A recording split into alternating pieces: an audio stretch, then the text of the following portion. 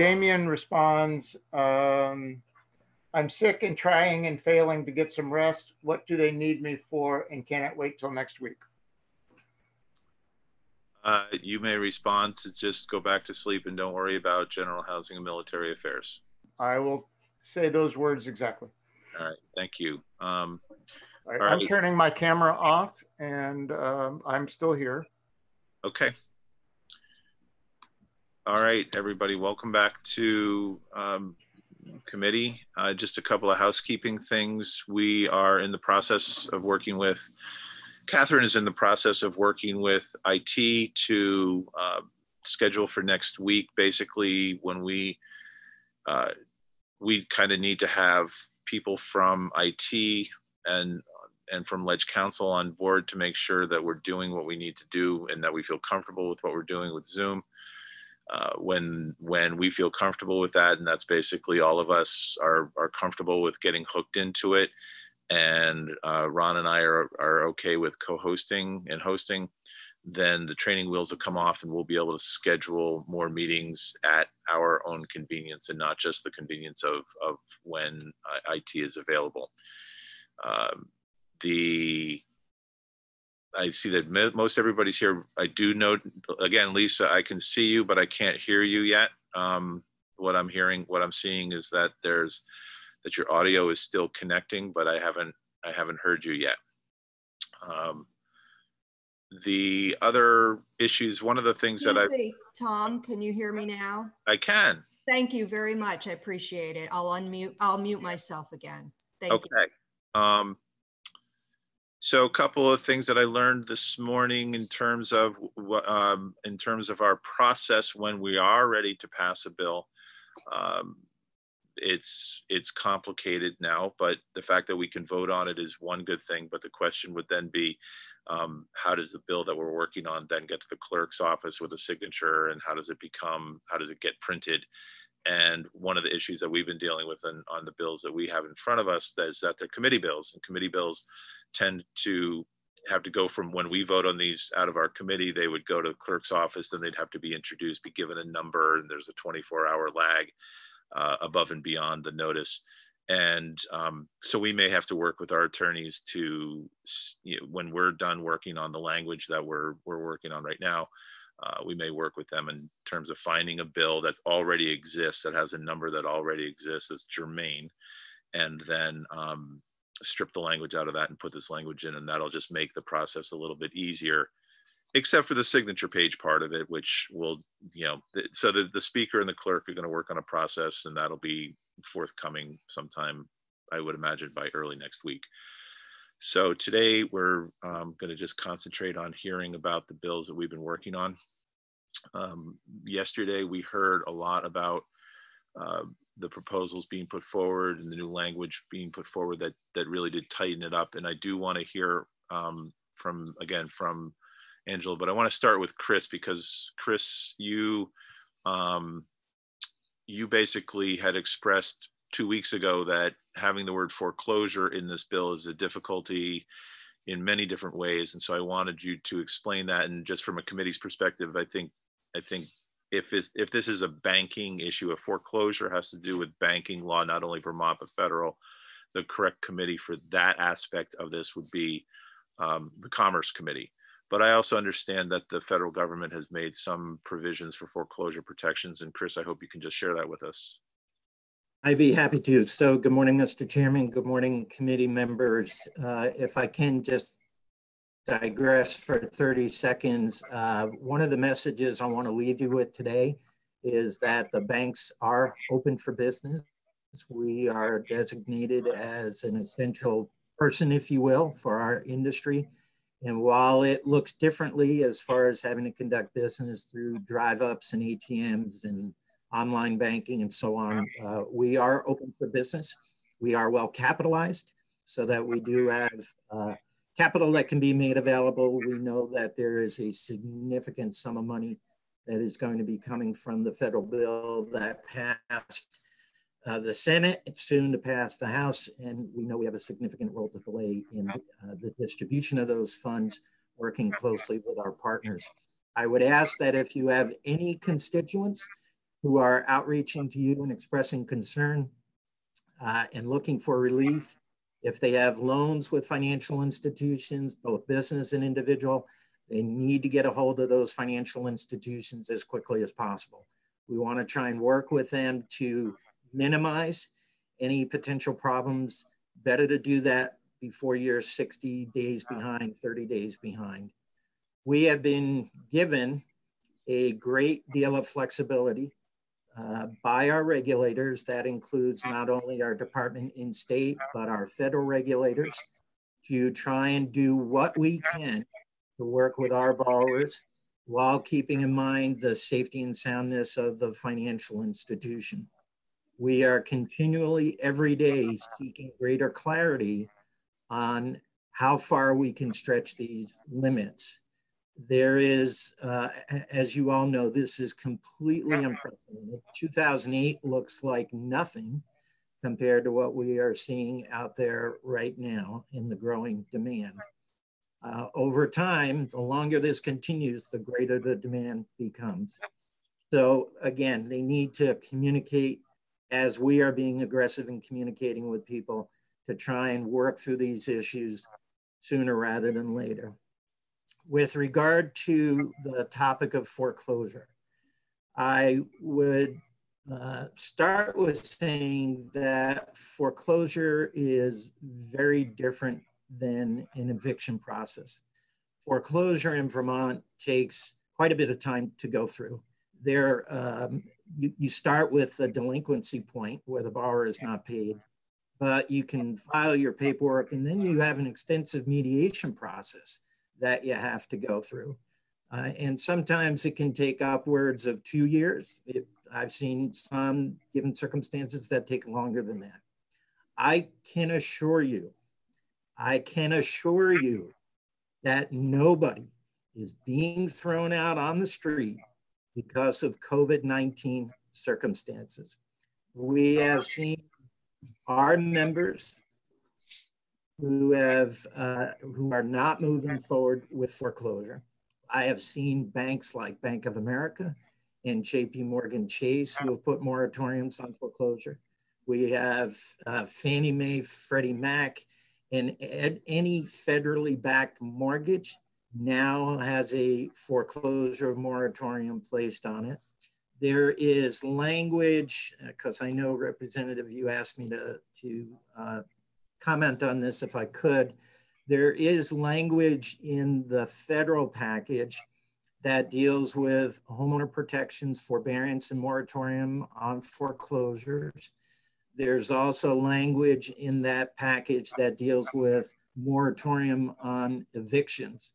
So both of those are being dealt with as we speak by federal authorities. We are trying to take a case-by-case approach to our individuals, again, recognizing the severity of the environment that we are in right now.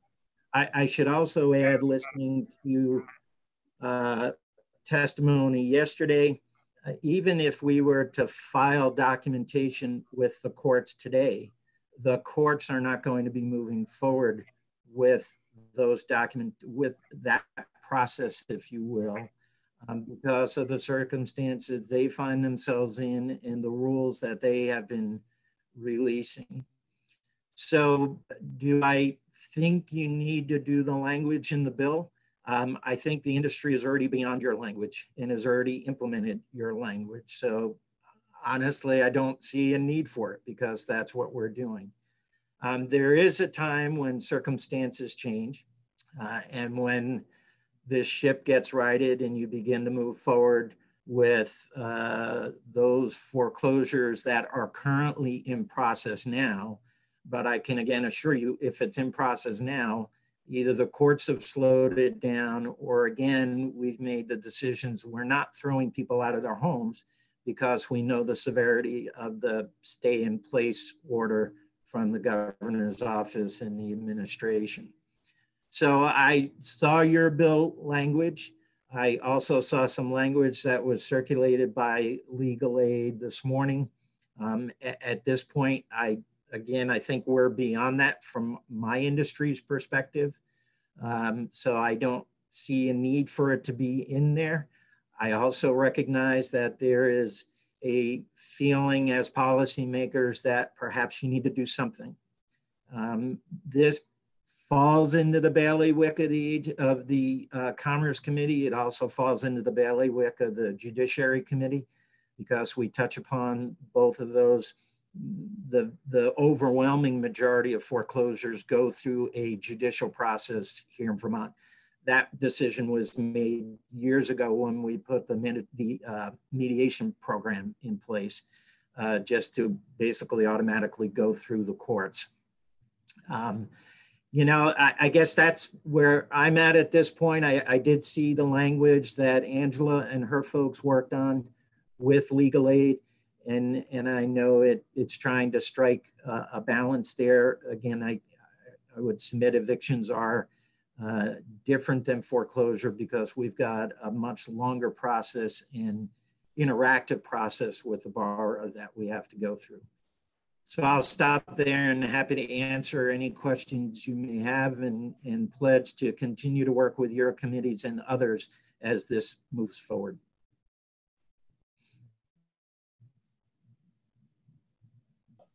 Just a quick, yeah, there we go.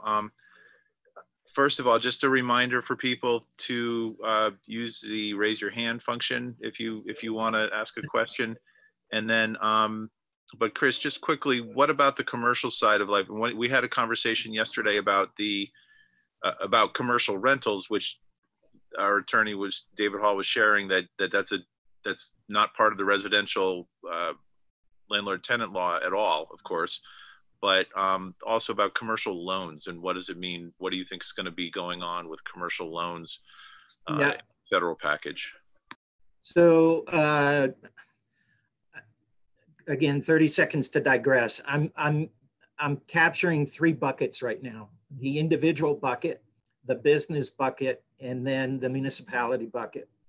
We're going to see a growing problem with regard to homeowners and business owners being able to pay their property taxes. And that's an area that we're going to be concentrating on. I've had many conversations with the state treasurer about that. Very similar to what we tried to do with the municipalities during Tropical Storm Irene. From a business perspective, I guess we're on two sides of this, if you will. We've got the business owner that has the relationship with the financial institution. And then we have the property owner who may be leasing the property to the business. And they may have a financial relationship with this. It's my understanding, if I heard Judge Grierson yesterday correctly, that he interprets their activities within the judiciary right now to include businesses as well. In other words, they're not making a bright line distinction between individuals and businesses. So if somebody were to file or try and go through an eviction process and have to utilize the courts, I'm not sure they're going to get very far at this point. We are seeing unprecedented requests, discussions going on with the business community right now to try and help them. It is our understanding there's about $350 billion in the federal package that will be made available through the SBA Small Business Administration program to try and help businesses get through this. It's under what they title the Paycheck Protection Act. So it can be used as a pass-through from the lender to the business to cover payroll expenses during this period of time. Some businesses can't take on additional debt. It's as simple as that. It is not going to be beneficial to them. Some businesses need outright grants, and we're still trying to figure out what that might look like. The challenge I see is we've got a current disaster program under SBA, which is trying to get money out the door quickly. We've got $350 billion coming from the feds, and there are literally no guidelines right now. There is no structure to try and get those funds out the door. So our industry with SBA and others are going to be working over the weekend to hopefully build that roadmap so that when people see and hear about this package being passed at the federal level, you know they're going to pick up the phone and ask, how do I get into the program? And we are trying to get ready for that, hopefully by the middle, at the very latest, the end of next week, to try and bring some relief for these businesses that are out there in the marketplace.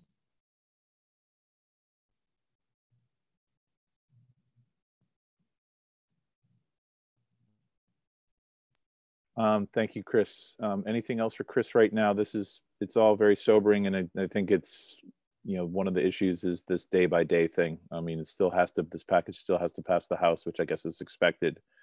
It has to pass, has to be signed by the president, and then rules are going to be determined. Is that your understanding, that it's just not necessarily rules, but just the guidance and the guidelines for implementing the program? Because we don't know right now whether you're going to apply through SBA, whether you're going to apply to us as lenders, whether you're going to walk in the door as a business having a designation already given to you by SBA.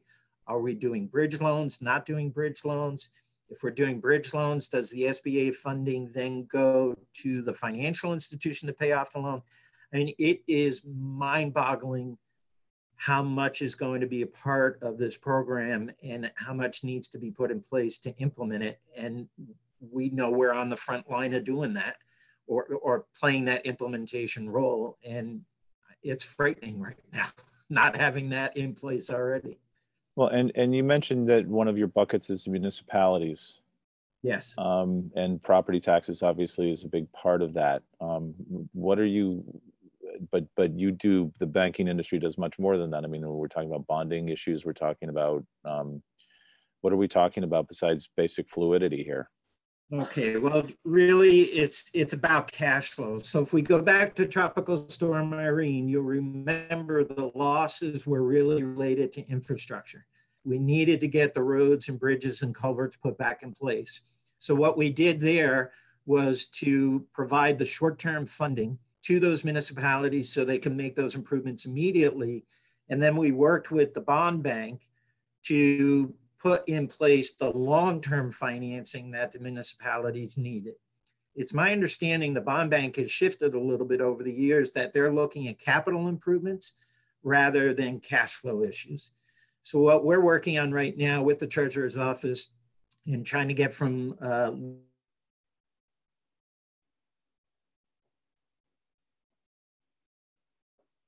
Yeah, we lost you. League of Cities and Towns is what's the estimate? Oh, there again. Our lenders have municipal relationships all over the state.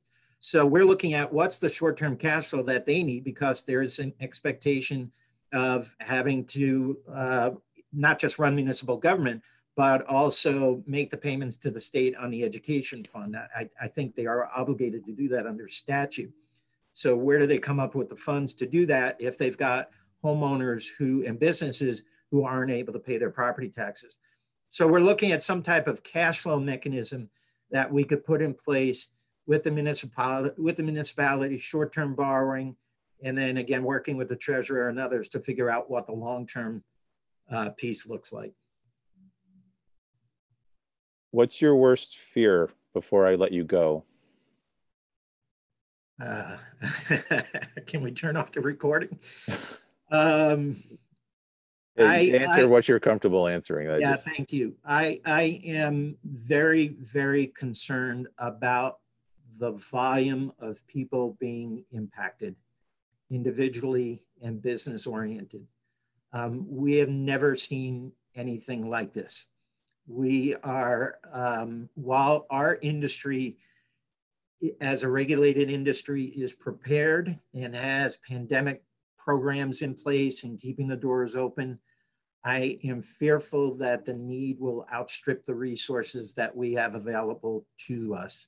I am fearful that the longer this goes, and rightly so with regard to stay at home and so on, the deeper the damage is and the longer it will take to recover. And I know that there will be business owners that won't be able to come back, period, end of discussion, no matter what we're able to do for them. I'm just fearful overall of how devastating this will be to the Vermont economy and how we manage the $2 billion that's supposedly coming to our state in this bill, knowing there are going to have to be other bills looked at, stimulus packages looked at down in Washington, because this, the effects of this will not go away quickly.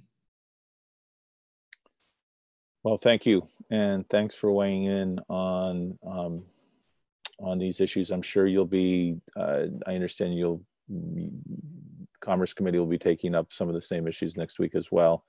Yep.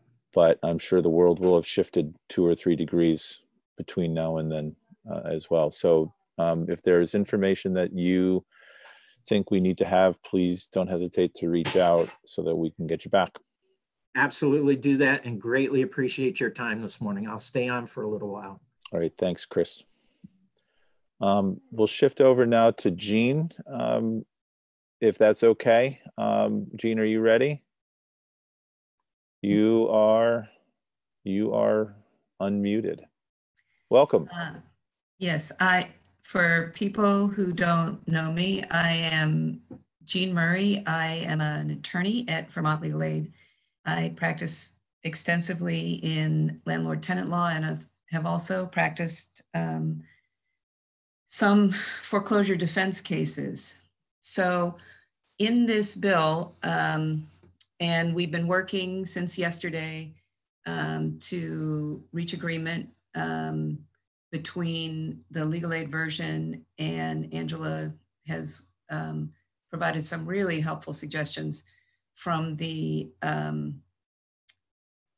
Landlords Association, Owners Association, I want to get her name right.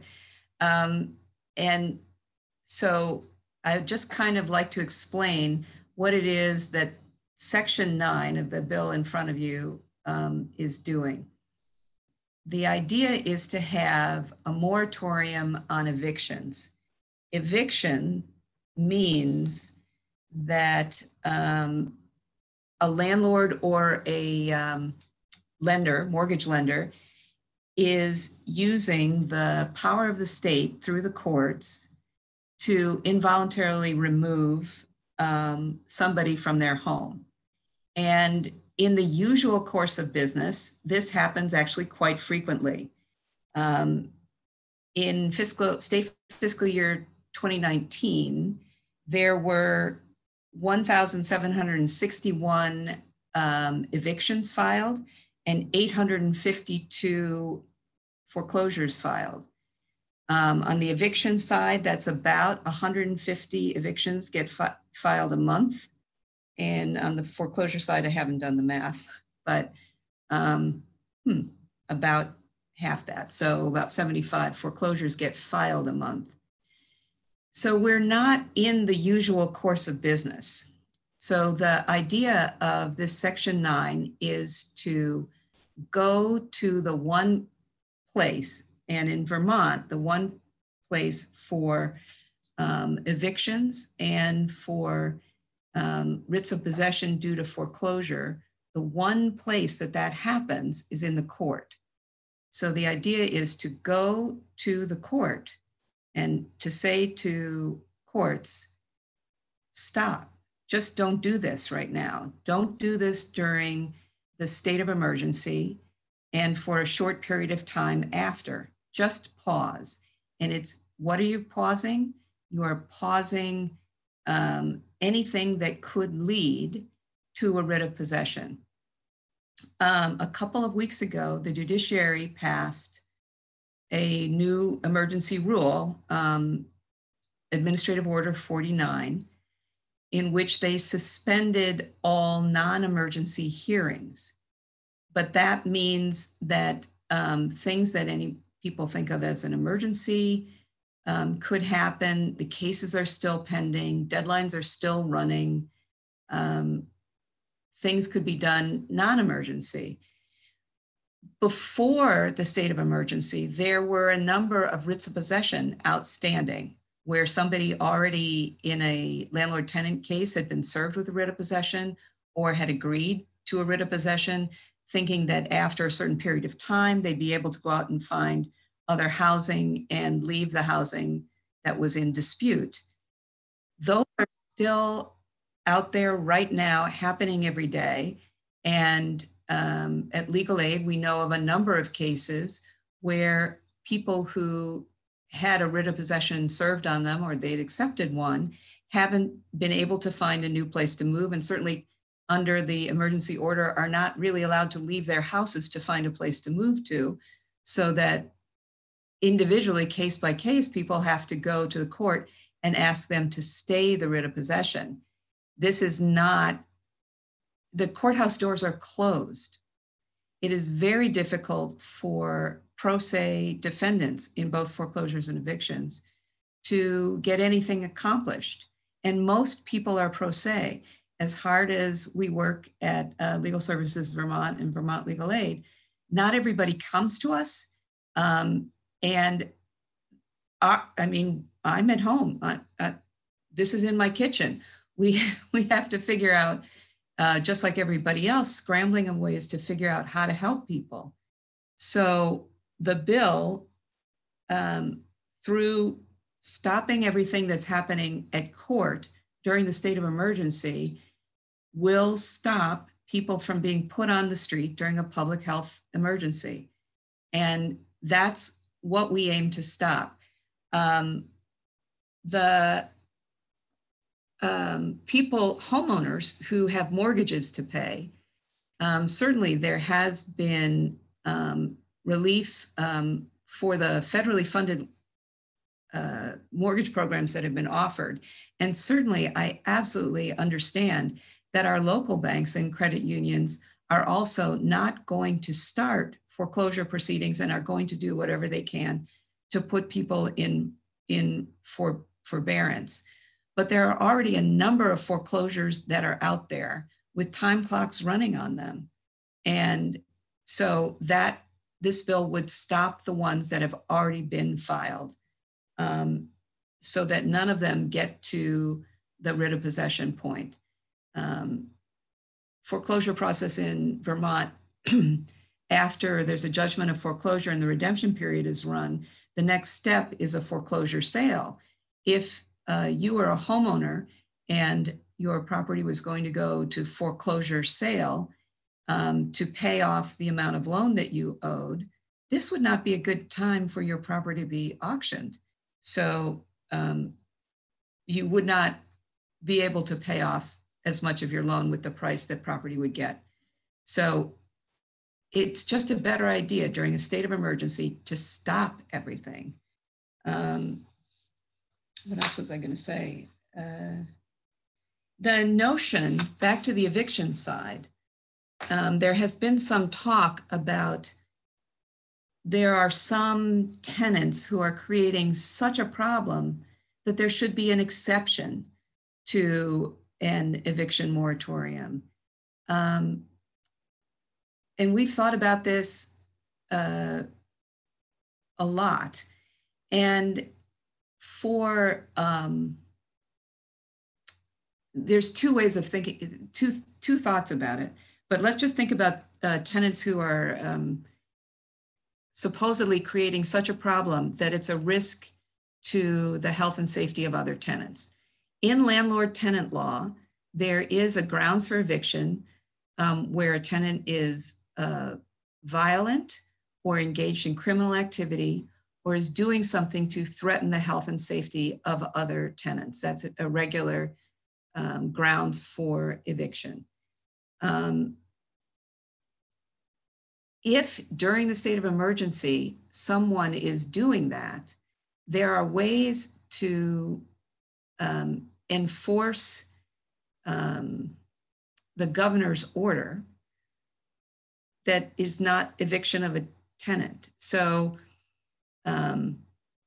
like if there are too many people coming in and out of someone's house, the governor's order says nobody is supposed to come in and out of a house. They're not supposed to be moving around. You're just supposed to go to the grocery store and the pharmacy, and that's it. So there could be things in place to enforce the governor's order for that kind of behavior. If somebody is having a mental health crisis and is so behaviorally disordered that they are a danger to themselves or others, the police could be called, the mental health screeners could be called, and that individual person's problem could be dealt with by those other agencies short of eviction, which may involve taking somebody to the hospital or some other place. So we view it as not necessary to carve out an exception to an eviction moratorium, because for folks whose behaviors are extreme, there are other ways to get those behaviors in control rather than dispossessing them from their homes. The other thing to think about is whether or not, if an eviction moratorium happened, this particular bill, the first thing it says is that there is nothing in the bill that says that people shouldn't pay their rent or their mortgage payments. If people have money to pay their rent and mortgage payments, they should pay their rent and mortgage payments during the state of emergency. It is not, nothing in this bill says that people will not eventually owe the rent. And it has been said that perhaps tenants particularly would think of this as a free ride. I think that is a very negative view of who tenants in Vermont are. I think tenants, just as well as homeowners, understand their obligations to pay rent and will pay it if they have the money to pay it. And right now, because some people are out of work, they may not be able to pay right now. And while there might be rental assistance coming, right now we don't know, just as Chris was saying, we don't know exactly how it's coming, how it's going to be applied for, how it's going to be distributed. And so what needs to happen is everybody just needs to slow down and put everything on pause until we get rental relief money, until we get, I'm sorry about that. I don't know what's happening. Can you give me just 1 second to make this go away?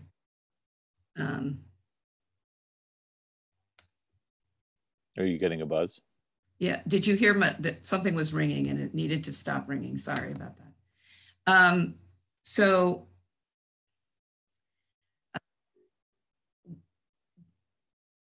since we've changed the bill yesterday, we have worked out how a bunch of specific details about staying the case. You had a walkthrough of the bill yesterday, and what the changes are today mostly are details about exactly how that would work. The intent of the bill that got walked through yesterday is all intact.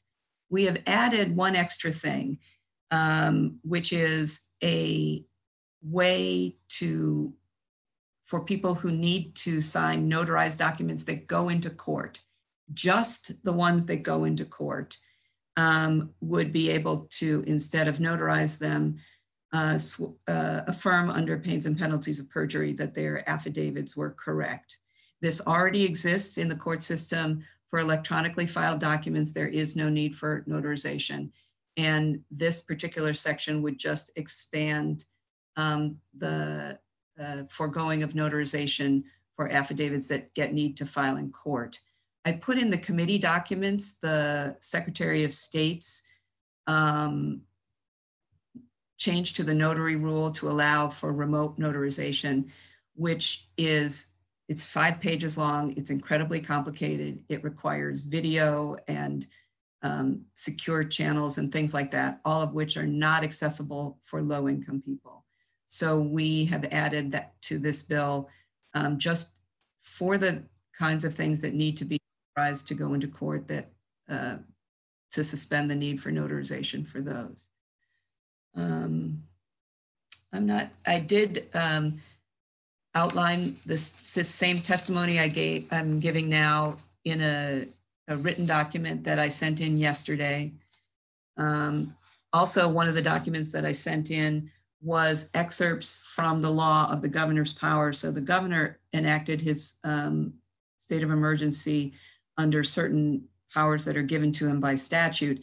And those powers include the ability to enforce the orders that he makes. And so I've excerpted those statutes for you to look at too. Okay, and those are on our website. Do you have time for a couple questions? Sure. John and then Chip. John.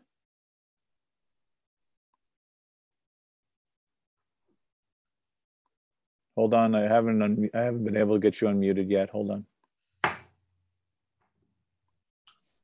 There. Okay. Mine was for Chris, if he's still with us. I don't know if he is. Yep. Chris, are you still there? Yep, still here. Chris, when you said that your industry is already beyond the bill, why not have all the banking institutions put out a public statement regarding foreclosures? Because that creates, there are, if you can hear me, there are unintended consequences with that. It creates a greater expectation for people in the marketplace. Our approach has been, and it's worked in the past very successfully, is to have those conversations with individual borrowers based on their unique circumstances. The federal language will more than likely get quite a bit of press, both here in Vermont and elsewhere around the country. So it's just managing a message so that you don't create unintended consequences and expectations that, as Jean said, if somebody's paying their mortgage or able to pay their mortgage, they should be able to continue to do that. So I hear your thoughts, but that's the approach we're taking at this point, case by case. Okay, but if the industry is beyond the bill and you can't have something public, if the parameters that we have in the bill currently won't be a problem to your industry because you're already ahead of it. Well, that's true. I would defer to other people who deal with foreclosures as well. I mean, what I heard from the courts is that even if you file your paperwork, it's not going to go anywhere because they're not moving forward with it. I've got others who are not moving forward with foreclosure at all. And when you've got people who are under a stay-at-home order, you can't do a sale because you've got to have people who are out there on the court steps, if you will, conducting the sale. So that's not going to happen. I mean, right. That's why I say I don't think your we're language. All in the same situation. I don't think we're oppositional. I'm just trying to get my answer. Because the judiciary has said that it's how people are working in this emergency, but it's not standardized either in each of our court systems. So it's an interesting issue of how do we do this all together. Yeah, I understand. I've often had frustration with the lack of standardization in the courts because you can get same case, very different outcomes in two different jurisdictions. Right. So we're all working toward the same end game, and I'm please don't take me as being confrontational at all. I just think at this point where we're focusing our attention is to make sure that we're working with those customers individually to make sure they understand clearly what's going on. And again, I'll assure you that our industry has no desire to throw people out of their homes at this point at all. Okay, thank you. All right, thank you, John. Yep. Chip, you are up. So I guess a few things that occurred to me regarding Jen's testimony. I have to read it. I guess I had read somewhere that sheriffs had also issued some sort of a statement that they would not serve process regarding displacing not foreclosures, but evictions. And I was wondering how that played in, or if legal aid was aware of that and how that may play in. I also had a question about when you speak about affirmations in place of notaries, I'm familiar with oaths of affirmation, and those seem to be somewhat complicated language for pro se litigants to be asked to do. And I was wondering if you had any suggestions as to how that might come about, how that language may be presented in the community to make it available to folks that may need it.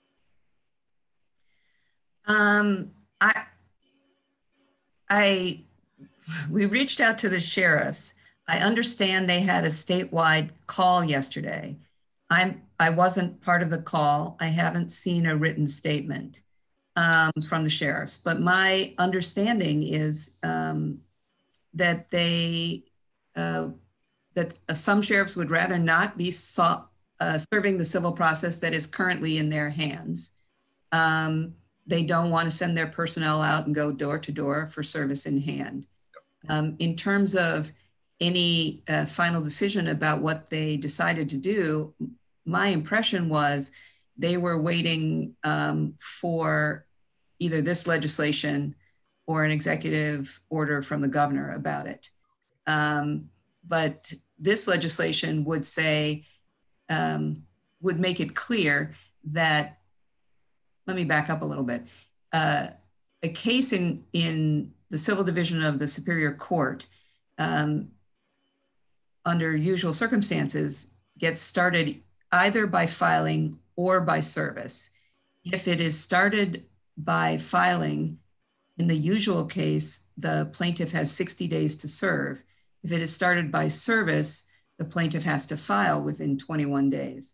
This legislation would say, go ahead and file your case to preserve your statute of limitations or any other thing that you need to preserve.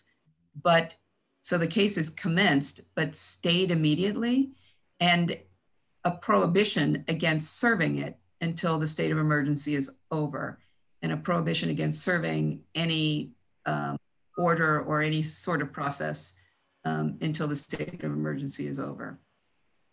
So, and if we did that with this legislation, then the sheriffs wouldn't have anything to serve. And I understand some of them don't want to anyway. So, and the second thing about the complicated language, well, the current version of the bill that David Hall is posted this morning, which has some things to work out, but he wanted to have something for people to look at, has the language. It precisely has the language. And this is language that is actually already part of the statute about affidavits and things that need notaries, because the judiciary already suspended the requirement of notaries for things that were filed electronically. And so we would just say, instead of just for things that are filed electronically, it would be everything. And there's just a little recitation of swear or affirm under pains and penalties of perjury. And it would be part of a judiciary form. Thank you. All right, all set with that, Chip? Yes. All right. Jean, are you all set for right now? Will you stay on the call for a little while, or do you have more for us? I will definitely stay on the call. I don't have anything else right now. Okay, thank you. I'm going to shift over now to up to Angela and see if there's any further comments that Angela had on the comments that were shared and worked on. Thank you for showing up again and for working with the other folks on these changes. Hey, you're very welcome. I just want to ensure that everybody can hear me okay as we work through these technical difficulties. My name is Angela Zakowski. I'm the director of the Vermont Landlords Association. I'm also a practicing attorney, and I represent landlords throughout the state of Vermont. I have been working with the folks at Legal Aid with their Section 9 proposal. And I think with the various edits that we've come up with, it creates this balanced approach that will preserve the rights of landlords. So it's going to allow landlords to continue to send termination notices. It's going to allow landlords to file an eviction case. And then at the point at which the eviction case is filed, the process stops.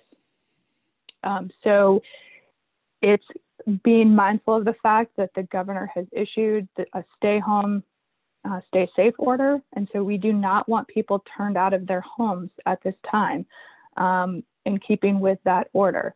So it allows the process to continue to a point, and then everything stops.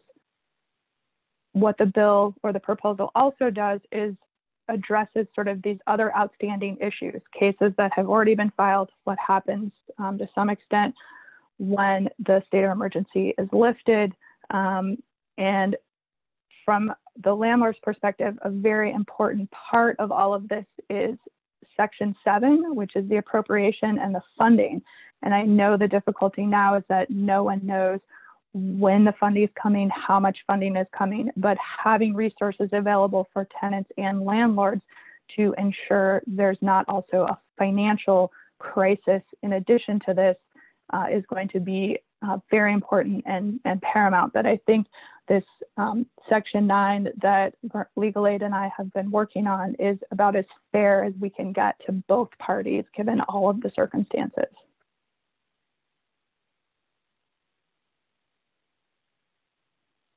Well, thank you. And again, thank you for working with it. Any questions for Angela? The draft that they're talking about, we will try to get that posted a little bit later on today to make sure everybody can see it for the afternoon conversation. Thank you, Angela. John, did you have a question? Yes. Thank you. Angela, over the evening, I was reading what other regions have done, and Governor Newsom in California had a stay of evictions until the end of May and let each city decide how to do that. But in Seattle, it was ending 30 days after the emergency.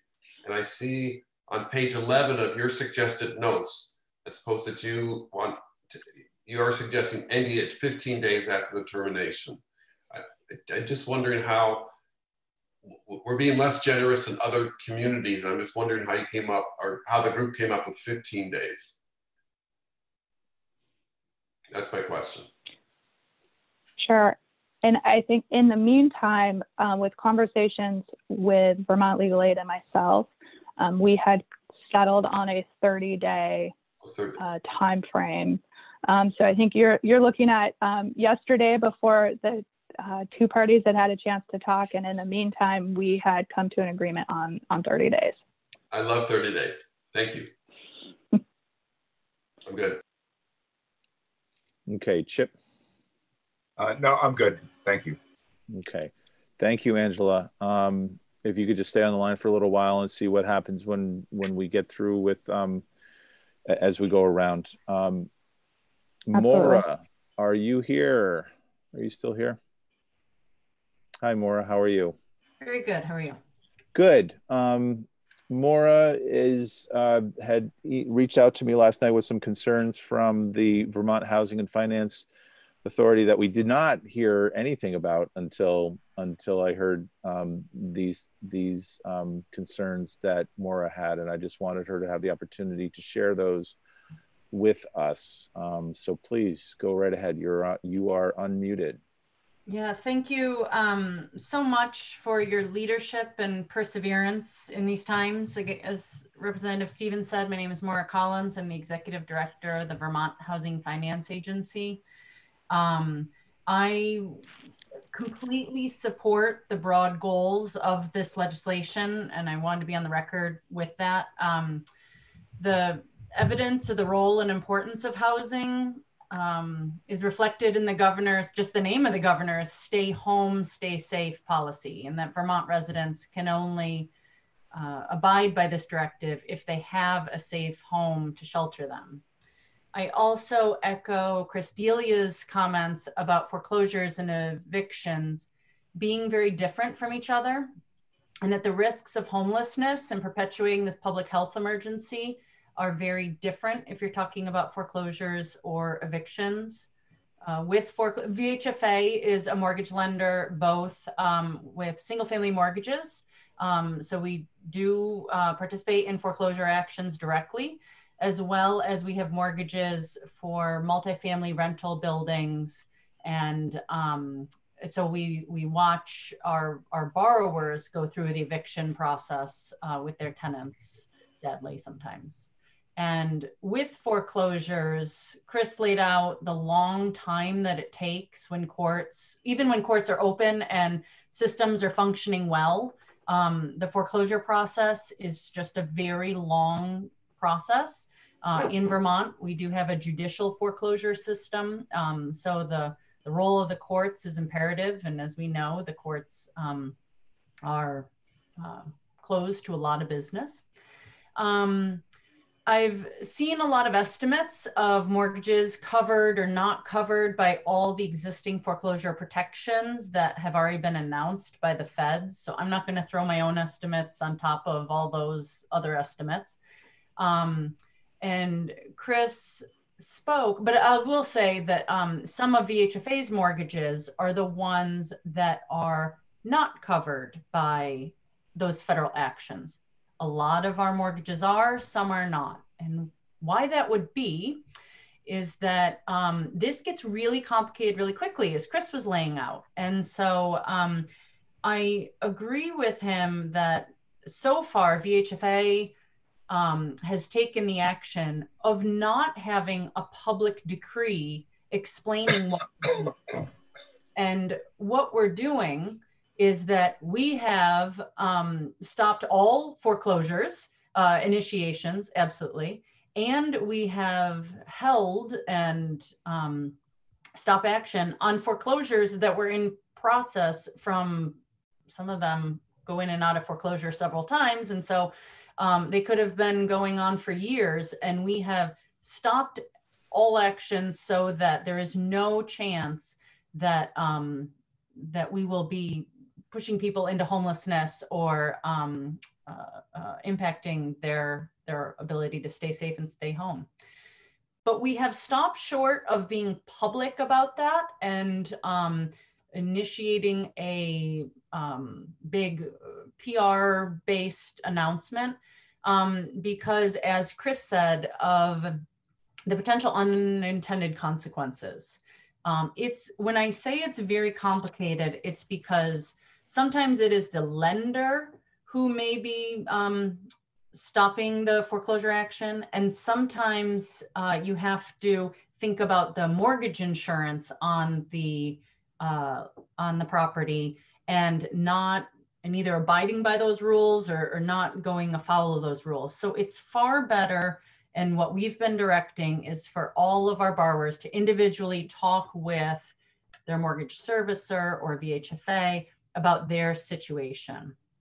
I know that I have read a bunch of social media comments in different community groups I'm a part of, where people have heard of the federal actions and have interpreted them as much broader than they are.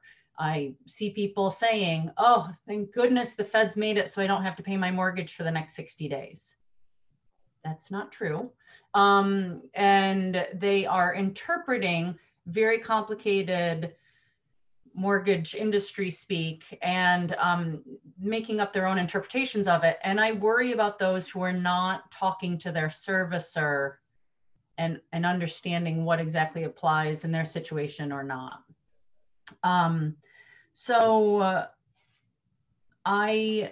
Going to the bill that you all have in front of you, I really support the funding for the state to provide emergency housing related assistance.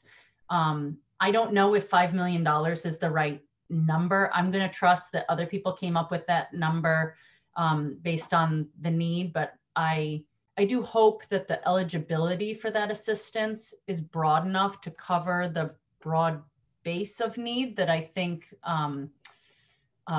may be what we see in reality. And And as others have said, we're still trying to assess the impact of the federal stimulus that's passed, you know, the third federal stimulus.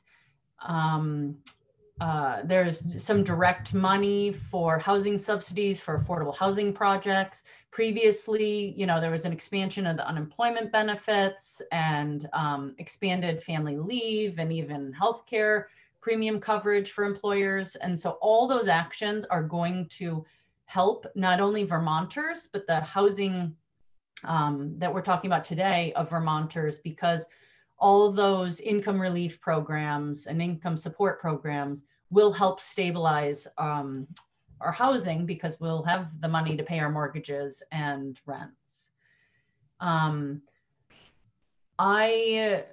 You know, when I reached out to Tom, it was because mostly I'm concerned, or I want everyone to be careful about the messaging of what you all are considering. So while I have a lot of support for it, I'm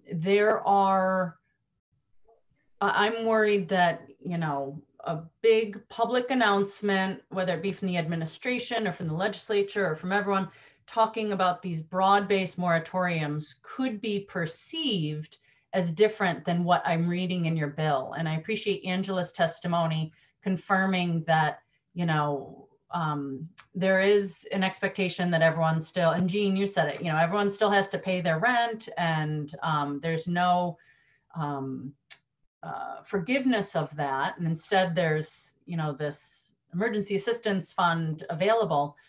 I'm just worried about what people are going to read into this. And to the extent there are affordable housing programs that VHFA administers that it seems to maybe have slipped through the cracks in terms of the federal stimulus bill so far.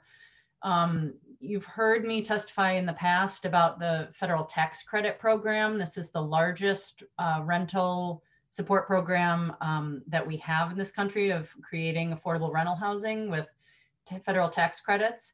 A lot of those apartments financed with federal tax credits have deep rental assistance with them. And so I believe they're going to be covered by the federal stimulus bill. But there's about 3,300 apartments funded with tax credits that don't have deep rental assistance. And about 1,000 of those have a VHFA loan on them. And I'm not sure what help will be for those projects. And so that's why I'm saying I really support the money that you have in this bill to help individuals like those tenants who may be eligible. But, you know, I had a call with the state treasurer yesterday that brought this to the forefront, where I don't know yet, but if by mid-April, it's clear that a lot of the tenants in our housing that we have loans on the mortgages on the property, if they do not pay their rent, then it's possible that the property owners won't be able to pay their mortgage to VHFA or to other lenders.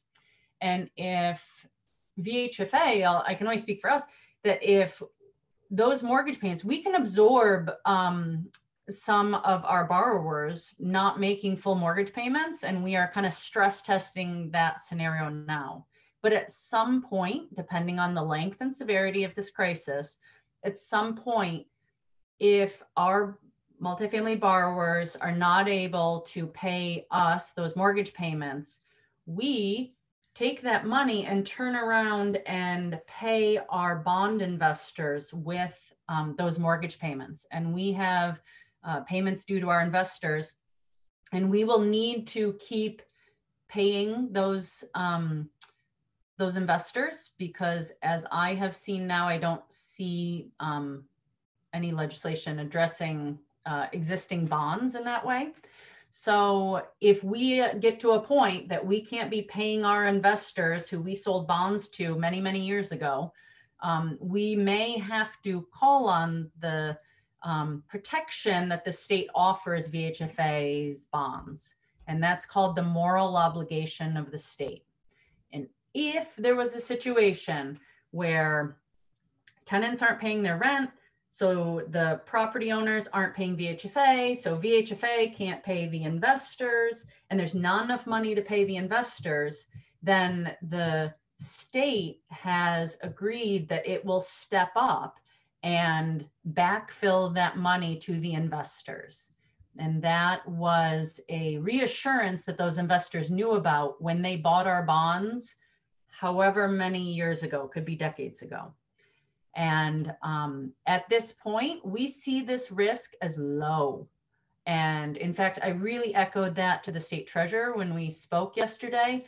An example of what I'm talking about, we're quantifying it now, but she was asking, you know, should we have weekly calls to get updates on the status of this? And I said, this is such a low risk. Like, we could talk about this monthly. You know, this is not something that I expect will happen anytime soon, but it certainly is an outcome that I wanted to raise as a possibility, because it is possible that we may at some point have to call on the moral obligation of the state in that way if this all happens. And so my concluding comments are, I support so much of this legislation. I appreciate that it includes the kind of emergency housing assistance that I think is really what's critical, because we do not want anyone to become homeless or be without a home when the governor is telling us to stay safe, stay home.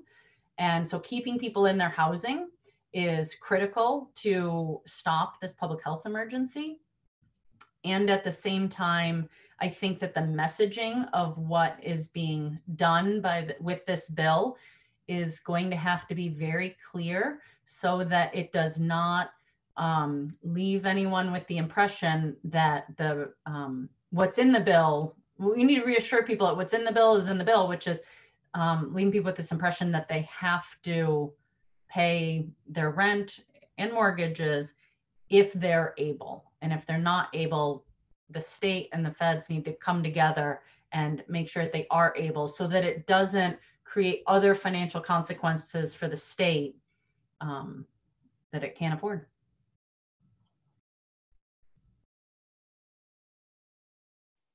Thank you. Any questions for Maura right now? John, you have your hand up. John, go ahead. Maura, so for the foreclosure part, are you with Chris saying that's not needed to be in this bill, or are you with Jean saying that's essential to be in this bill when you support the bill?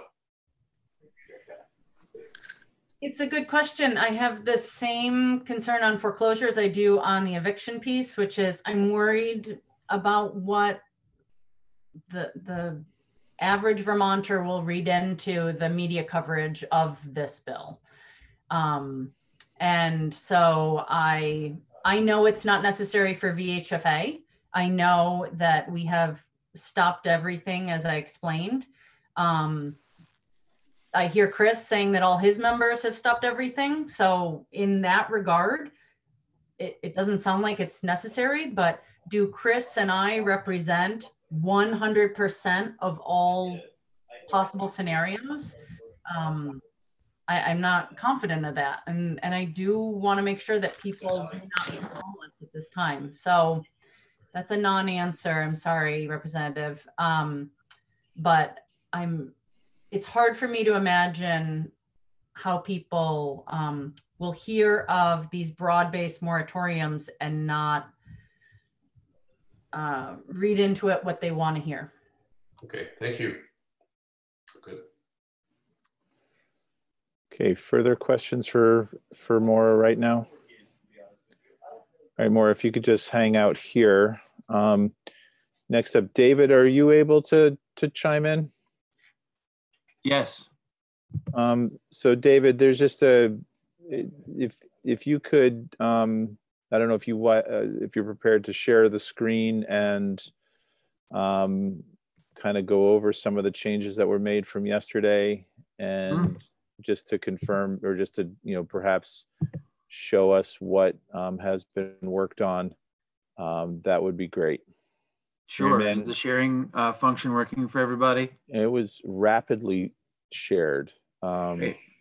And just quickly, when we're done, I think with the direct conversation on the bill this morning, we do have Earhart, who is listening, who is going to share some of the numbers that he is aware of from the federal package that we're still waiting to see if it's going to be approved by the House and move through its process. But just wanted to recognize that is still ahead of us. So David, please go right ahead. Sure, it's not a lot. I'll be quick. David Hall, Legislative Counsel. So this is a new draft. The changes that are highlighted are relative to what you saw yesterday. You'll see the first change here in the definition of the emergency period that had been 60 days after the governor declares that the emergency state is ended. That's reduced to 30 days. By the way, these changes are all sort of a common proposal negotiated between legal aid and the Apartment Owners Association. So there is just a little bit of work still being done, but this is what we have so far. And I think it's fair to say they obviously agreed to this as they proposed it.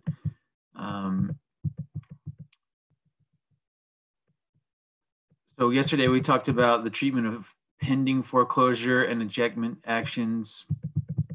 D relate to new foreclosure and ejectment actions. So the addition here in D2 for an action filed pursuant to subdivision 1A of this section, the deadline for completing service of process pursuant to BRCP 3 is 60 days after the emergency period ends. So remember that for new actions, you could file them with the court, and that's how you would commence it. You cannot commence it by just service of process to a defendant, but you have to actually file it with the court. And you can do that to commence it during the emergency period. But remember that it is stayed automatically as of the date of filing. So what 2 does, it's consistent with the current rules of civil procedure that say, if you commence an action by filing in court, you have to complete actual service to the defendant within 60 days. So that's what this says. The 60-day period begins to toll at the end of the emergency period. Fairly straightforward. I think this is either here or somewhere around here is where it's probably going to be advisable to just expressly say that all service is also suspended for the period of the emergency period. I think that's something still, the language is still working on that, but I guess it wasn't clear to everyone, and then on further reflection, it wasn't really clear to me. I think it should be explicit to say that even though you can initiate a lawsuit, not only is it stayed, but service is going to be stayed until the emergency period ends. I'll flag that for now, and we'll come back to it, I'm sure.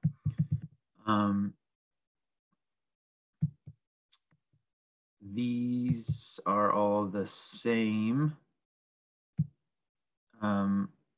So that language along those lines was added here, page 14, this new subdivision 2, the effective date of a writ of possession is stayed as of the start date of the emergency period and resumes running when the emergency period ends. So again, remember that there may have been cases in which writs had already been issued but not served or accepted, and this just states explicitly that those writs will also just be frozen in time until the end of the emergency period. So I think it's good to have that clarity in here. It's consistent with what was in the draft previously.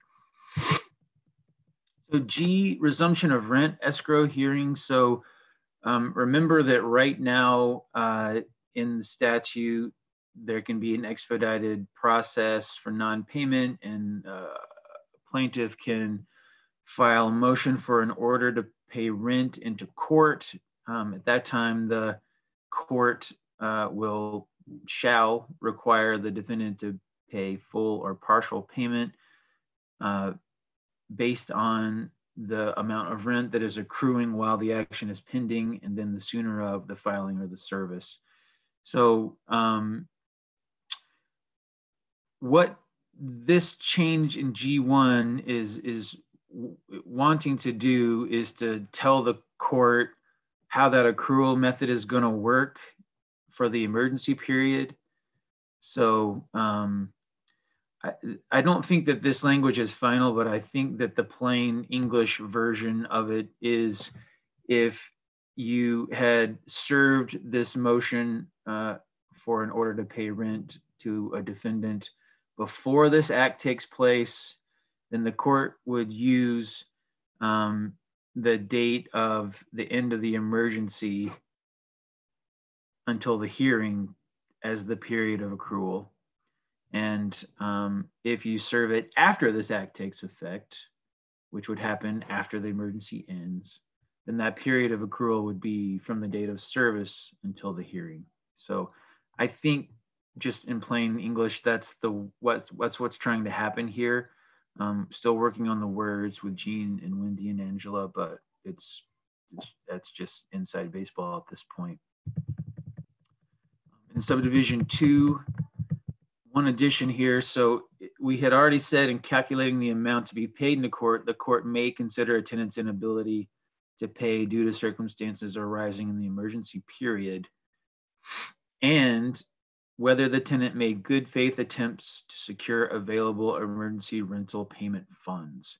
So remember, the function of this is to give discretion to the court on how much it can require a tenant to pay into court, really trying to avoid the situation in which a proceeding has been stayed or has been filed, but nothing is happening for 6 months because the emergency is still going on. And then they show up to court and the court says, all right, well, it's been 8 months, so you owe us 8 months of rent. That's what 1 and 2 are trying to do. 2 gives the court flexibility, but it also says the court is allowed to consider whether the tenant attempted to mitigate the loss by going through some of these channels for emergency relief. And again, that's a consensus proposal from the advocates. 15H is highlighted, but it's similar to what was there yesterday. It just says that the judiciary, working with landlords, legal aid, stakeholders, they're going to come up with a plan for the orderly adjudication of state ejectment and foreclosure actions. This last piece, this new section, this is new to the bill, section 10. This is the part that Gene was speaking to earlier. So the change here is the notary requirements, and it's expanding it from electronic filers to all filers, as long as they include the statement, that it's true and accurate to the best of your knowledge, and if it's not, you're subject to penalty of perjury. So policy choice, and then the effective dates are the same for now. So that's what we have. And David, we've got 2 hands up right now. Tommy, you're up. Let me just unmute you. You'll go ahead. Thank you. David, you just touched on something that I've been thinking about since yesterday. You're looking at the accrual of rent, particularly in the case of somebody who's been stayed in the eviction process. And but I'm perhaps more concerned with the people who were not involved in eviction process before the state of emergency, were not able to pay rent. The state of emergency exists for 6 months, and now suddenly they owe 8 months rent. And I wouldn't want them to be facing eviction because of that. And I just don't know if there's a way to address that at all, or am I getting way too deep in the weeds? I don't know. but that's a concern. That If I hear your, yeah, go ahead. well, if I hear your question, you're not necessarily talking about the rent escrow requirement. No. You're talking about somebody not being able to pay their rent. Right, yeah, and as- perhaps there was no eviction process or ejectment process filed before the state of emergency. It's just they've lost their job and they can't afford to pay their rent during the state of emergency. And so perhaps they're not forced to pay during the state of emergency. When it's done, they owe several months' rent. I just don't know how to address that.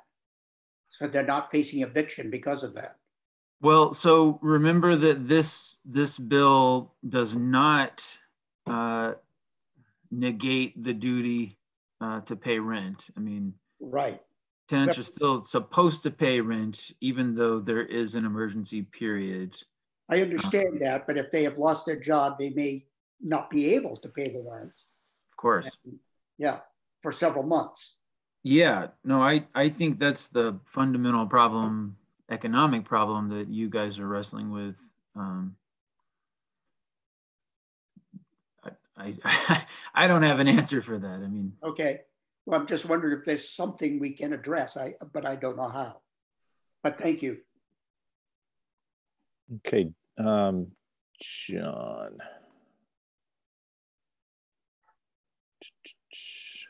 Hold on a second. John, are you on yet? No. All right, John, you're on. Okay, thank you. David, I have just 3 little points that I just want to make sure I'm understanding. On page 12, we talk about it's 60 days after the emergency. But then on page 14, on lines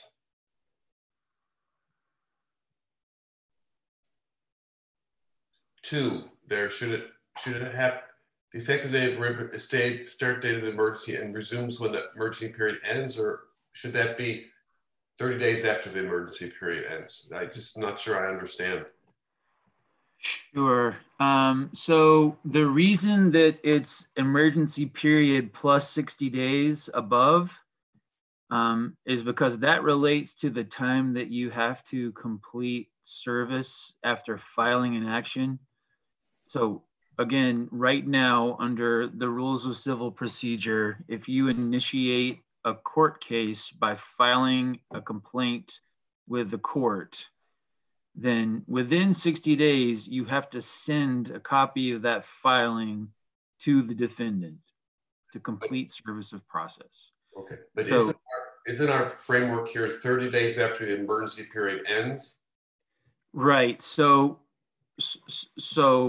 the emergency period as defined will be March 13th until the declaration plus 30 days. Okay, got and it. then it'll be 60 days beyond that to complete service. Perfect, thank you for that. And then one last one on page 15, when it says during the emergency period, the judiciary in consultation with landlords and other relevant shall design a plan.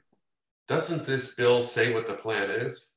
And so does the judiciary normally meet with Vermont landlords and legal aid, or is this necessary? I'm not sure what this gives us. That's sure. That's the question. Sure.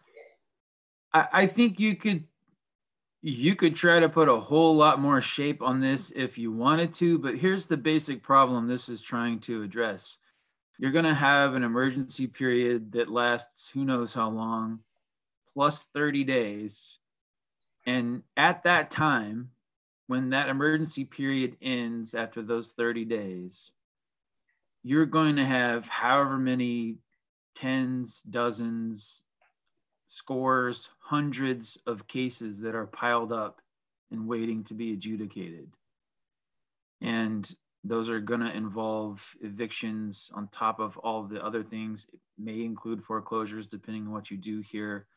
But basically, this is telling the courts to work with all the people who are involved in these kinds of cases to say, once the floodwaters are released, how in the world are we going to accommodate several hundred cases that are all backlogged? I don't know what that's going to look like. It could look like emergency rules that the court adopts. It could look like they give priority to cases based on when they were filed or whether you have kids or I don't know what. I think nobody knows. And so the purpose here, and I can certainly let Jean and Wendy and Angela and others speak to this, but my understanding of the purpose here is to have some kind of plan in place for when this is hopefully all over, we figure out how to manage the backlog of work in the courts that will inevitably arise from this. Yeah, I guess my worry is if the judiciary is already putting this in such low priority because it's so stressed with not being open and all the other cases, that in the middle of this, we're asking them to come up with a plan for a low priority thing for them. So it may be worth hearing from Judge Gerson about. Yes, thank you. Okay, I think you're right. Thank you. Thank you, David. All right, Chip, go right ahead. So, David, I just want to make this clarification here. So, at the end of the period of emergency in 30 days, it is anticipated that there'll be an open and evidentiary hearing in the court to determine how much the payments will be to accommodate these arrears. Is that what I'm seeing? If a plaintiff exercises that right under 12 VSA 4853A, so it may not necessarily, that, you know, it's not every case where that's going to happen, but I mean, the purpose of that provision of law was to try to expedite the process of hearings for non-payment of rent and to try to give security to the parties by having the court serve as an escrow agent. And then if the tenant doesn't follow through with the requirements to pay into escrow, then the landlord gets a writ of possession and case is closed. But at that time, a determination would be made as to, you suggested that all cases will not be a declaration by the court that all cases will be, all rent is due at one time. These are considerations that, as you suggested in response to John's question, was, you know, situations, families, I mean, actually, families and children are taken into consideration on eviction processes at this time. But so that those considerations would be offered in a hearing that would somehow mitigate the amount of needed to be paid at one time. That's definitely the purpose of this subsection G. It's I mean, right now the court has the duty under statute to determine how much it will require the defendant to pay in, and this tries to put some shape around, you know, what is the accrual period, and then what are your circumstances. That answers my question. Thank you, David. Sure. All right, Jean, you're up. I'm going to unmute you.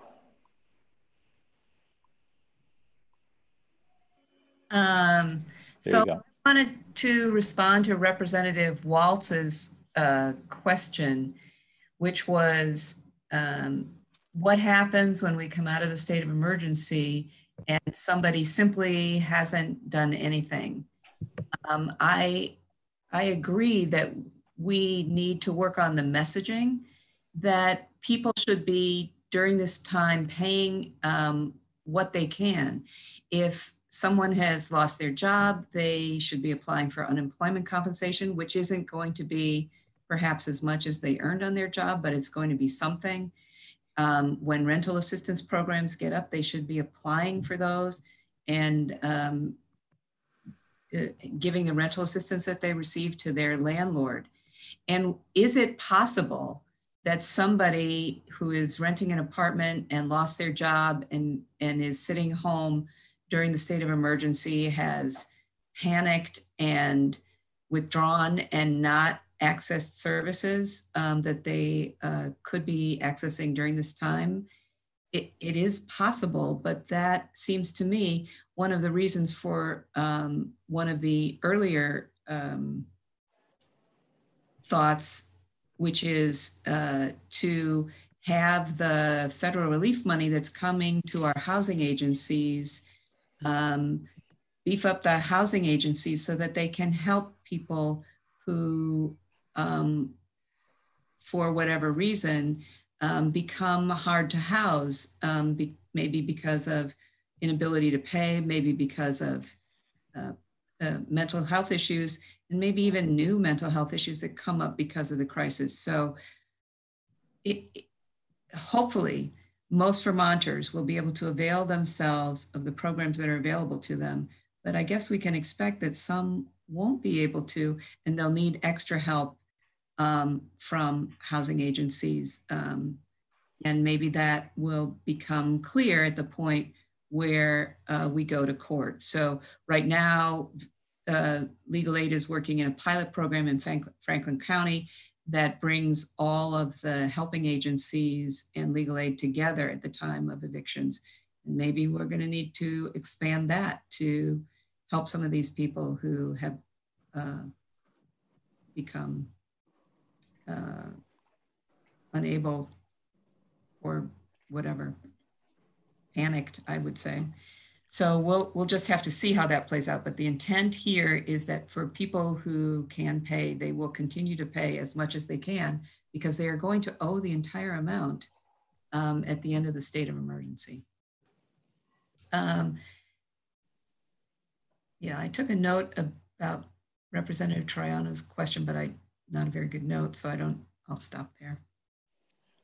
Thanks, Jean. And I think that's the program that we've talked about in committee, where there's a rental arrearage program that already exists through the HOP grants, and that there's been a request to continue funding it and to try to expand what you've done in Franklin County to further counties across the state. All right, any further questions for David Hall at this time?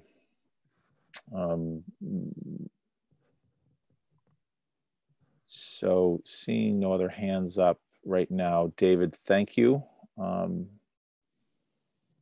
We are going to move. And so David, I think our conversation on this bill will probably be ending right now. There will be, I imagine, some more information coming from the apartment owners and legal aid, hopefully, early this afternoon, that we can make their final adjustments for today on this bill. I think it's clear that with everything changing all the time, that we'll probably hear more early next week when we meet next, whenever that will be, on this bill and on what the federal stuff is. I mean, this is pretty sobering information to hear from the banking side of it about what the dangers are and what the processes might be. But I think there's also a strong desire to make sure that everyone is covered as best we can, so that no one goes homeless. I mean, it's great to hear that no one is pushing foreclosures or evictions at this time. That's the right process. But we want to make sure that, especially as things move on, that people are covered. So thank you all, Jean and Angela and David, and I know there's been others who have been working on this as well. Thank you. I want to shift over to Erhard. I had promised him some time to go over the information, the money, the processes that he's aware of with the federal bill as it stands right now. So Erhard, I will pass you the microphone. We are scheduled to finish up by 12:45, just to give everybody a time frame. So Erhard, please, thank you for waiting, and go right ahead. Thanks, Representative Stevens. Much appreciated. Again, for the record, Erhard Manka for the Vermont Affordable Housing Coalition. Hope everyone's doing well today and surviving the crisis in place. I just, as a quick kind of caveat, I just want to say that I was not able to listen in directly to a lot of the prior testimony. So hopefully I won't be repeating anything, but I was on a call of pretty much all the nonprofit housing providers this morning, and listening in on that and hearing what folks out in the field are dealing with. And so I will focus on the federal relief package as it relates to housing and homelessness, but I know you guys were not able to hear from either Rick DeAngelis or from Rita Markley yesterday for a variety of reasons. And you did hear from Chris Donnelly, who I think gave a pretty good picture of what some of the housing and homeless service providers are seeing around the state. But Mr. Chair, if I may, Rita sent an email to both Ron and me apologizing for not being able to be there to testify yesterday. And I think if you could indulge me for a moment, if I can find it, I would like to just quickly read it, because I think it gives you all a better sense of what actually folks that are at the ground level in the homeless shelters are dealing with. Posted to yesterday's documents if people are looking for it. Yeah, I think there was one email that was not on yesterday's documents that I didn't see the whole thing, Ron, but let me just quickly highlight it for folks. So this is Rita Markley from the Committee on Temporary Shelter, just emailing to say she can't join yesterday's call. Right now, I'm coordinating the Burlington COVID response team for homeless people. That means helping with new quarantine and recovery site, logistics, supplies, support for all Chittenden County shelters. The flow of referrals to isolation units, dealing with the mayor's office, the University of Vermont Medical Center, and so on. All of that on top of keeping the 4 emergency shelters that COTS is running on very depleted staff.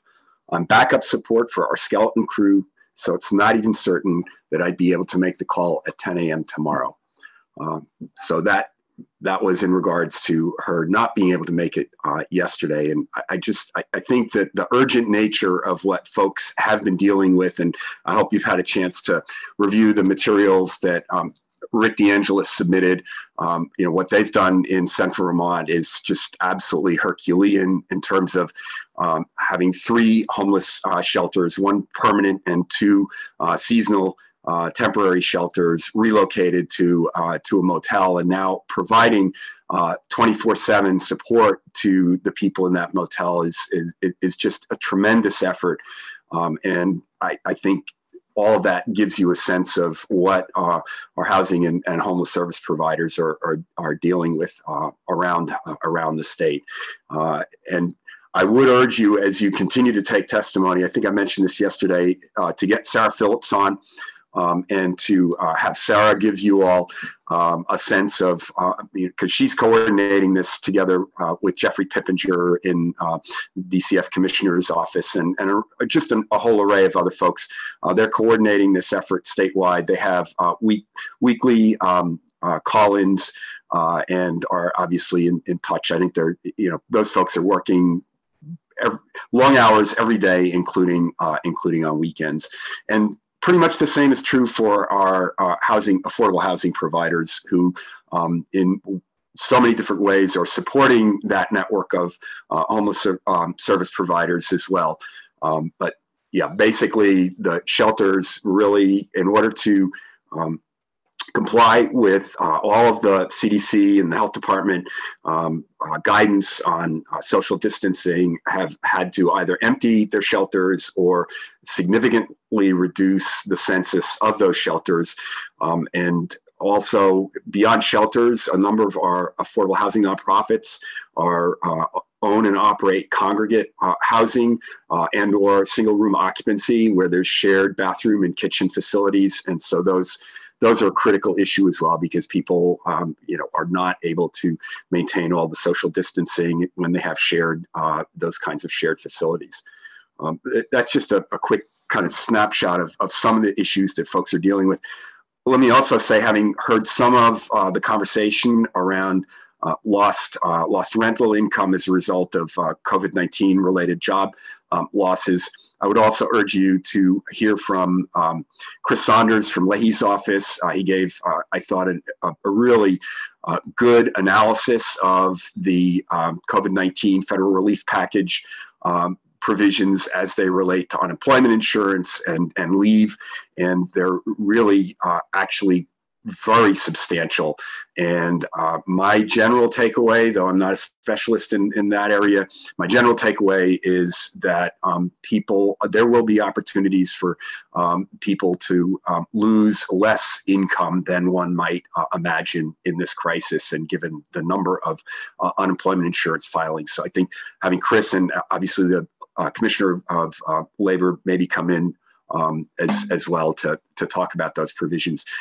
One of the materials, switching to the federal package itself, as it relates to housing, I just wanted to draw to your attention. There's a number of materials that I submitted to Ron. And Ron, I don't know if you're able to pull these up. The one that I'd like to maybe start off briefly focusing on is, and I'm trying to pull it up on my own screen here. Yeah, it's an analysis by the National Long-Term Housing Coalition. Go ahead. Sorry. No, I'm sorry. You have the capability to share what's on your screen. Got it. If you're on your laptop, just go down to the bottom of the screen where it says share screen, and you may be able to get there. Okay, let me make sure I have the right thing on my screen. There we are. Okay. Sorry, this is taking a little bit. There we go. I can do it if you prefer, Representative. I've got it. I had too many things on my screen. Can you all see something entitled "Congressional Leaders Agree to Coronavirus Response Package"? No. Let Ron do it. So that's the one you want to see? Yeah, I've actually lost. Somehow I've now lost control over my own screen. Sorry. That's dangerous, Earhart.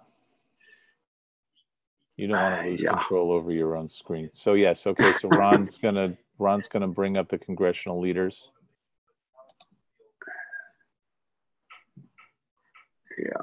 Okay. Right, now it says that Earhart Bonka has started sharing screen. All right. So I'm scrolling. Yeah. So this is an analysis by our National Association, the National Long-Term Housing Coalition. It's pretty detailed and niche for us housing folks, but I think it is worth your taking the time to read this, because it has a lot of really good information. Some broader information also about the federal relief bill, which again, it hasn't passed yet. It's hopefully going to pass the House today. And first of all, as I think you all know, it's a $2 trillion. $2 trillion in direct spending, and I'm going to just scroll down to some of the major provisions. There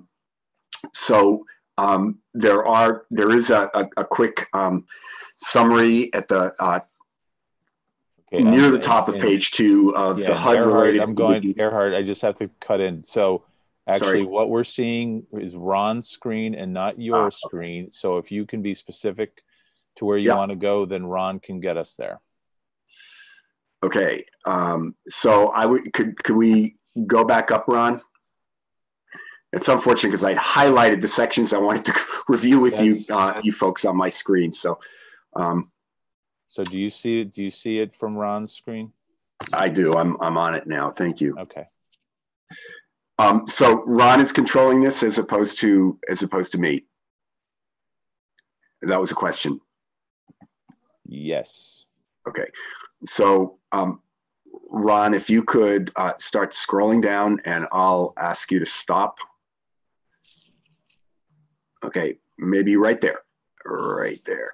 All right, in the paragraph that begins with overall, so there you get an overall picture of the HUD funding at a national level. There's $12 billion. And just again, by way of reference, HUD, Housing and Urban Development, is the major funder for housing and community development through the federal government. 12 billion for HUD. It breaks down 4 billion for emergency solution grants, which provide a broad array of assistance to homeless service providers. that money filters down. And one of the other things that I sent you guys was a press release from Senator Leahy's office, because of course Senator Leahy was pivotal in negotiating all this as vice chair of the Senate Appropriations Committee. And Polly Major, I'm sure, would be happy to speak to you guys in more detail about some of this. But that $4 billion in emergency solution grants for homeless assistance filters down to approximately $4.7 million to the state of Vermont. The next item in that paragraph, $5 billion in community development block grants. This is broad assistance that flows through the Department of Housing and Community Development, and Burlington, the city of Burlington gets its own small allocation. That filters down to about $4.7 million also for the state of Vermont, of which I believe about $500,000 goes to the city of Burlington. So both of these sources, I would say, are two of the first line kind of COVID-19 response sources for emergency relief funding for what the homeless shelter and provider community is doing in response, and what the housing community, the nonprofit housing community, is doing in response. A lot of the provisions of the regulations around both of these programs have been waived. The analysis goes into that a little bit further on in the analysis. But for instance, one of the community development block grant rules that is waived is that that money can be used for rental assistance for folks who have are unable to pay the rent as a result of the coronavirus crisis. Also, it goes back to allowing people to receive benefits from before, retroactively, which is a waiver of a standard provision. So there's a lot of flexibility in, that's being granted in those funds. Also, there's normally a percentage limit on how much of community development block grants can be spent for public services. That percentage is lifted as well. So they're trying to make the money as flexible as possible for homeless and housing providers to address the crisis. Jumping back to the emergency solutions grants, I mean, those can be for anything from helping to fund the motel housing that is being procured, additional staffing costs for cleaning and supplies people are experiencing in the homeless shelters that are remaining open, as well as in the motels. There's intense greater cleaning requirements due to the coronavirus. So people are experiencing a lot of additional costs across the board for what they're doing. So hopefully, we don't know exactly how this is all going to flow yet. But hopefully these sources will provide some relief. Also in this paragraph is $1.25 billion for the Housing Choice Voucher Program. This is what the program that's also normally referred to as Section 8, as tenant-based Section 8. So these are the vouchers that individual households may have. And so as those folks who are losing potentially their income, their rents can be adjusted upwards, and the source for the additional emergency funding for anyone within the Housing Choice Voucher Program that's lost income as a result of COVID-19 would come through this source. There's also, in next item in that paragraph is $1 billion for project-based rental assistance. And so we have a number of our housing nonprofits, as well as some private for-profits, have what are known as project-based Section 8 contracts, where the operating subsidy, the rental assistance, actually is tied to the unit. And so to the extent that folks in those units are losing income as a result of the crisis, this money would be meant to help make up the difference in their lost income, so that those folks are made whole for rent. There's also money for public housing. We still do have some public housing in the state of Vermont, though a fair amount of our public housing is being converted to something called RAD, the Rental Assistance Demonstration Program. And RAD units are now under project-based assistance for the most part. So they would hopefully be made whole that way. let's see. And we obviously don't know exactly how much would come to the state of Vermont under the Housing Choice Voucher Program or the project-based rental assistance or public housing. That is something that, those are analyses that are being done on an individual basis by our affordable housing providers and the public housing authorities. I don't know if Maura is still on the call or on the meeting, but VHFA and I believe VHCB are collecting those analyses as they come in to aggregate them. I will tell you, I've done kind of a quick back of the envelope calculation on units that are not going to be covered, which are, there are quite a substantial number of federally subsidized units through the federal low-income housing tax credit program that do not have this kind of rental assistance in them. And those are probably at, right now, I don't see a whole lot other than some of the general coronavirus relief funding that goes to the state and counties and local jurisdictions. That is very flexible funding and can be used for rental assistance or for making up for lost rent. That is a potential source for our developments that just have federal low-income housing tax credits in them without operating subsidies like Section 8. Now, I am concerned, and the whole network is concerned about those units and what what their rental losses might be, and that's still to be determined what that amount might be. But some back of the envelope calculations that I've done are lead me to believe that those are probably in the $10 million plus dollar vicinity for say the next 4 months. But we're hoping to get that fine tuned by the nonprofits themselves and aggregated by the funding agencies like VHFA and VHCB. The other thing, obviously, that is of deep concern would be for the private for-profit landlords that are that are members of Angela's Association, and we fully support all the work that's been done, the good work that's been done on the moratorium aspect of the bill. But what makes it work is the need to make sure that folks are made whole, whether they be nonprofits or for-profits. I'll stop there and see if folks have any questions right now for anything that I've covered so far. Any questions for Erhard? It is, I'm just going to do a time check here. It is 12:38. So if there's any questions before we can wrap up, then I see Representative Gamache. I'm going to unmute you. Go ahead, Mariana. Thank you very much. Thank you, Erhard, for that wonderful breakdown. I can't write as fast as you spoke. So I'm wondering if you could supply us with a breakdown of those, within that paragraph, all the topics that you mentioned, the energy emergency solutions grants and the community development block grants, et cetera. All the sub categories under those, each of those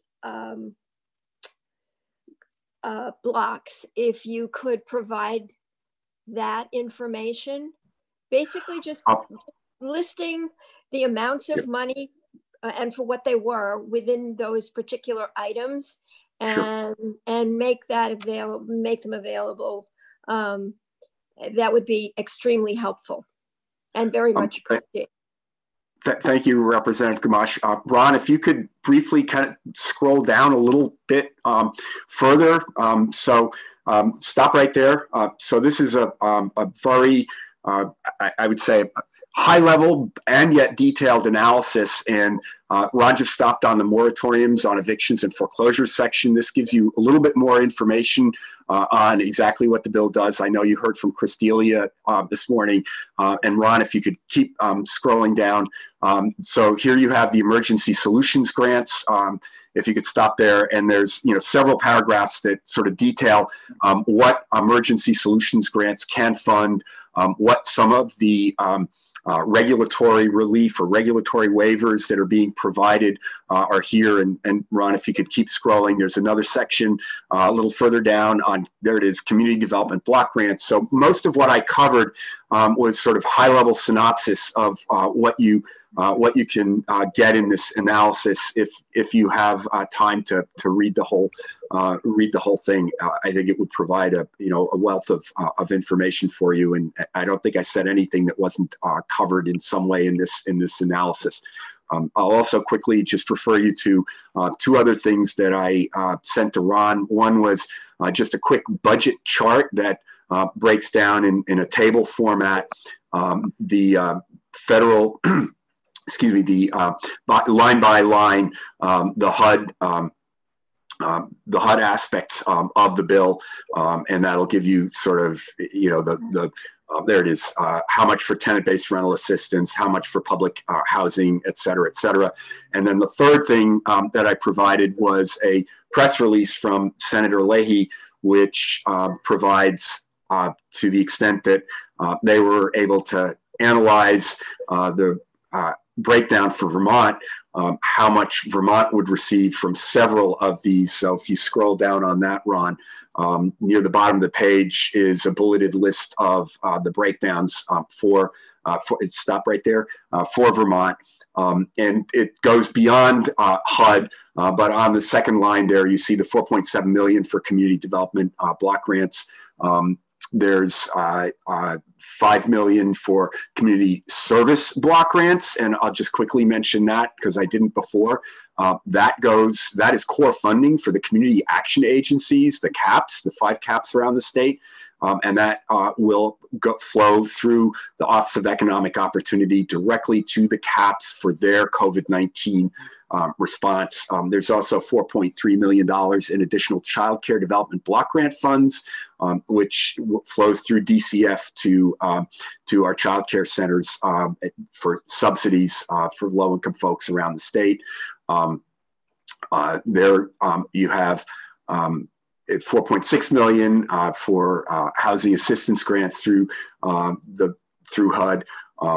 There's LIHEAP dollars, 4.1 million for low-income home energy assistance program. That's money that also flows through DCF for both heating and cooling. That's going to help folks who may have, we're still not quite out of it, out of the heating system. Out of the heating season.